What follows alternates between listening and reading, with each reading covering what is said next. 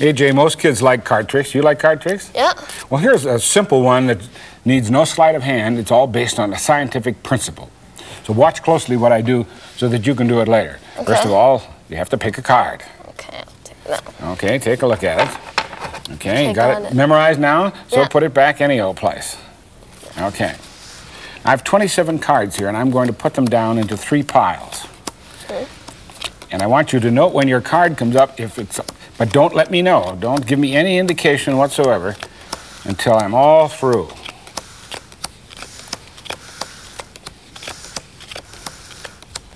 Okay, now I want you to tell me which pile is it in?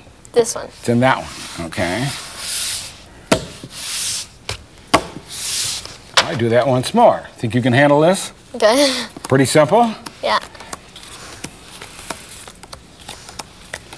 Again, watch for your card, but don't tell me until the very end.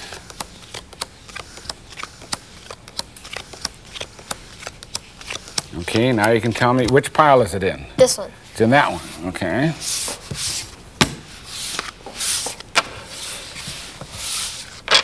One more time.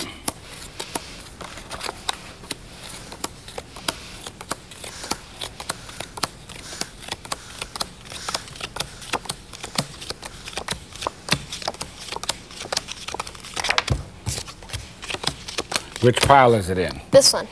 Okay.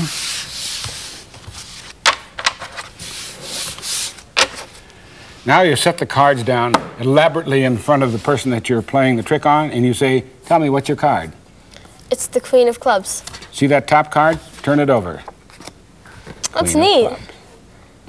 Now, I said this was based on a scientific principle, and you've fooled around with computers, haven't you? Yeah.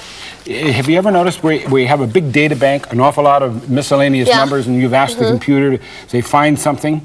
Well, very often when programmers do it, they say one of the ways of doing it is to divide the entire database in half.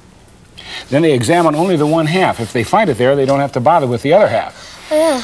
This is the same idea, but this is based on dividing it into 3s. I had 3 piles. Oh. So let's do the trick again, this time up where we can see it, and you'll watch what happens, that principle is involved. First of all, I have 27 cards, and you deal them out into 3 piles like this.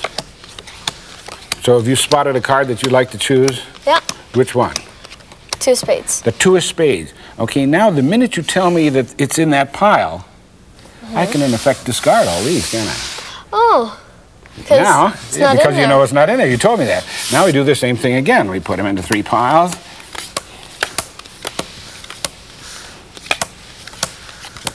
So it's in this one. So that immediately discards all those. Not in this. Okay, now when I put these 3, you tell me which pile is it in, and it's obviously that card.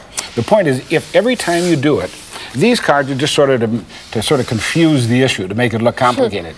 All you have to do is put the pile that the person chooses on top, and it'll come up, after you do it 3 times, be the card on top. Now, who are you going to try this on? My dad. Okay, good luck. Okay, thanks.